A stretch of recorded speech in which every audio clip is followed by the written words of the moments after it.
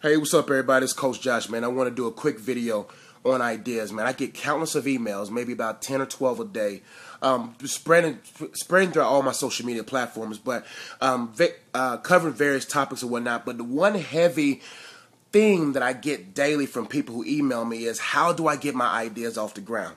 How do I take an idea and get off the ground? So in this video, man, I want to talk to two types of people. I want to talk to people who have no idea on how to get an idea off the ground. And I want to talk to those visionaries, those entrepreneurs, those go-getters, those visionary people, those people that's out there to get it. I want to talk to them as well on how to get and keep and stay focused on idea. Let's talk to the first person. If you're out there right now, I want you to understand this principle. Ideas without execution is pointless.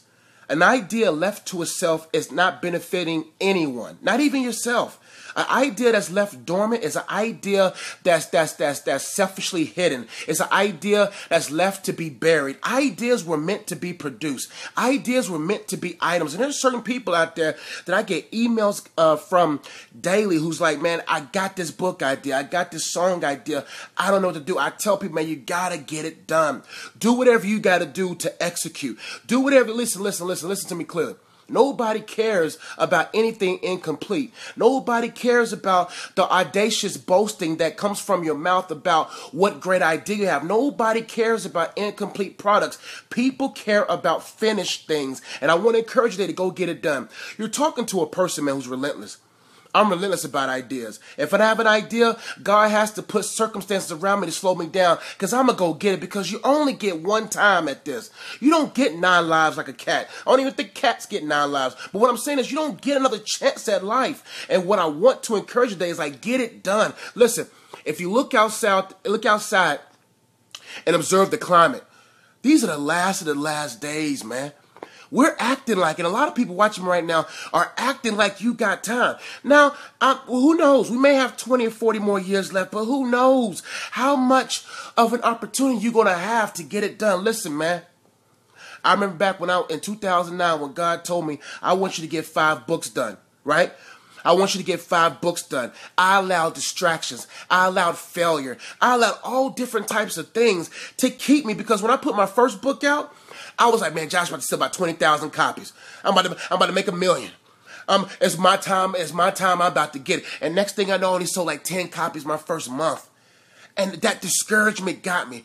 That bitterness deep-rooted of God. How did you tell me? I thought this was my moment to make it. But God was like, look, man, it ain't about executing one time. It's about executing without results. Can you keep pushing with 1 like on your status? Could you keep pushing with 1 person showing up to your event? Could you keep pushing on an idea? Because God always puts the grind before the trophy. He always puts the grind before the reward. And what happens is many people look at the end and wish they can jump from now to the end. Ladies and gentlemen, that's a big leap. There's nothing in life called leaping to the end. You have to walk to the end. You got to march to the end. You got to crawl to the end. Execute.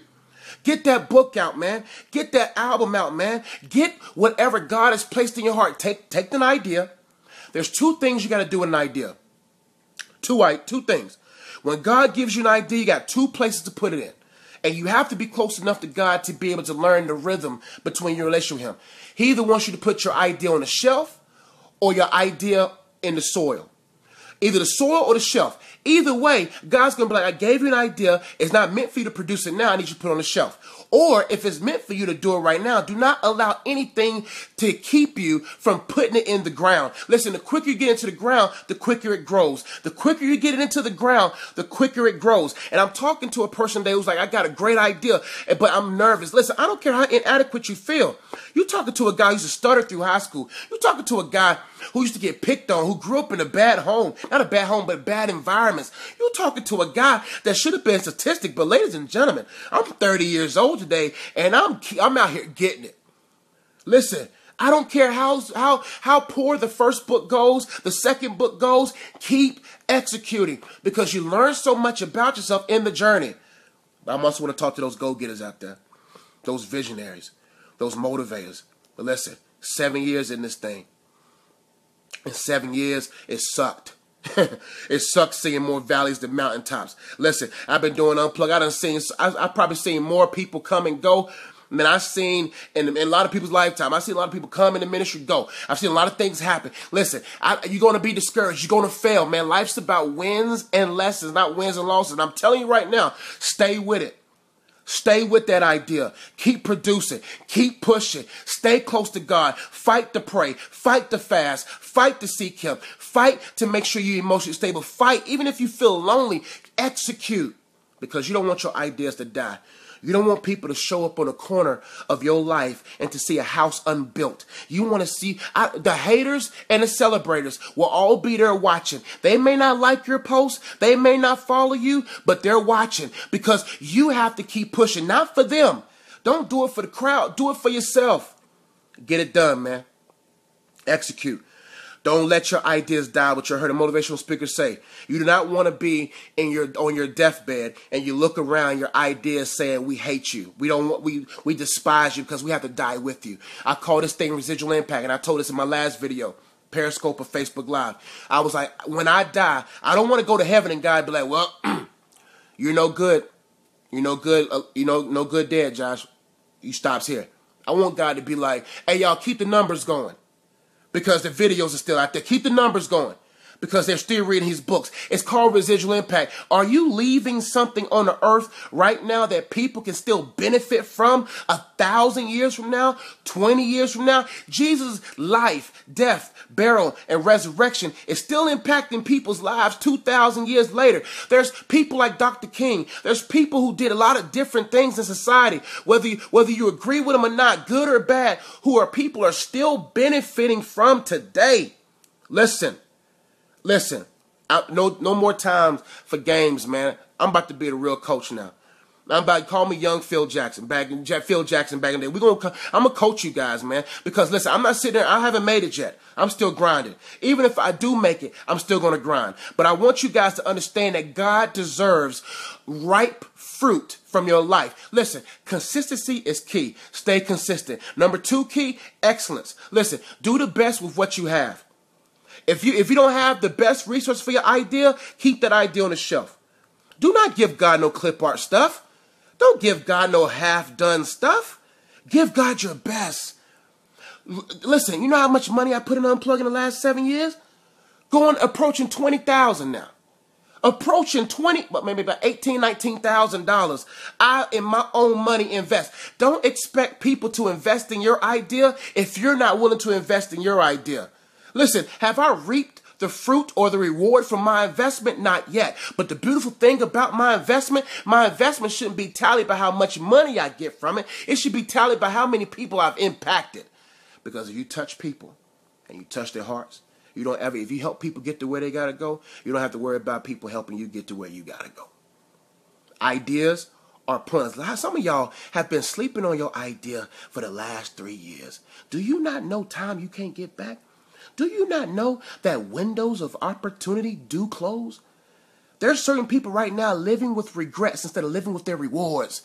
There's people living with regret right now, but not living with their reward. I refuse to be married with 2 or 3 kids. I refuse to be 40 and 50, looking back at my life, regretting. I want to be living life, eating the fruit of my rewards, because I put the hard work in now. You're in your 20s right now. Put the hard work in. You in your 30s. Put the hard work in. You 40, you 50. Put the hard work in now. People act like God don't demand hard work. He does. God wants you to work hard. God wants you to work relentless. He wants you to go get it. He wants you to go make it happen. He wants you to go do it because you his son. He says, greater works you would do. But many of us are waiting on God. We're waiting on God to make it happen. God's like, you go make it happen. Man, I'm about to, listen, man. I'm 30 years old. I don't have time to waste. I love you guys too much to give you half-done stuff, man. I want to encourage you guys. Do not let your ideas die. Give your ideas life through execution. Give your ideas life through execution. Will it be easy? No. If it was easy, everyone would do it. It's tough, yo. I got to go preach tonight. It's tough. I'm tired, man. I got about 4 or 5 hours of sleep, man, because I got a big meeting next week. I got another meeting this week. Man, people, yes, I get my sleep. I probably should get more sleep. But, man, it's like, man, I only get one time at bat, man. And I'm not sitting there saying you lose your sleep, but I'm saying be smart, be vigilant, be disciplined, be consistent, and go get it done. Do not let your ideas die due to no execution. Give your ideas life and by execution. And I want to talk to that first group one more time. I don't care what. Happy birthday, Josh. I wish you many glories. Well, it ain't my birthday. My birthday December 31st. But thank you for that. I'm going to make it to 31. I appreciate that love, Arthur. Appreciate that, bro. Bro, yeah. So what I want to say to you guys, the first group, man, listen, don't look at your inadequacies. Don't look at your fears. Don't look at your frustrations. Take one step in that fear. You overcome fear by stepping into it. That second group of people, man, who are entrepreneurs, go get it. Go get it. Keep going. Don't look at the results. Don't look at the failures. Failures are not failures. What's that dude named Thomas Edison? Failed 1,000 times for the light bulb. You're gonna fail more times than you succeed, but you learn more about yourself and your failures. Keep pushing. I love you guys. I'm looking at the comments box. I'm looking for questions. What you do in your 30s, you reap in your 50s. Any questions before I go, man? I gotta go work on my message today. I'm gonna be talking. If you're in Charlotte, man, come holler at me. 3646 Central Avenue. I'm talking about resistance. Resistance is proof you're going in the right direction. A lot of people turn away at the moment they feel resistance, but resistance, either you're going to learn from the resistance, or either you're going to let the resistance move you, you're going to let the resistance mold you. So if you're in the Charlotte area, you want to come hear me live, 3646 Central Avenue. Doors open at 7, on plus at 7:30. I'm going to work on my message a little bit more. I can't wait to deliver it.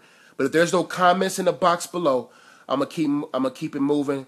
Maybe, hopefully, I can take a nap, cut my hair.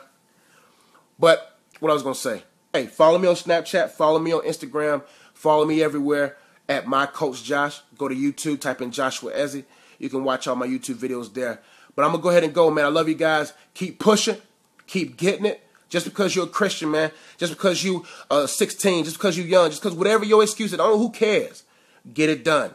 Because God is tallying what you're doing in this body. Love you guys. Peace.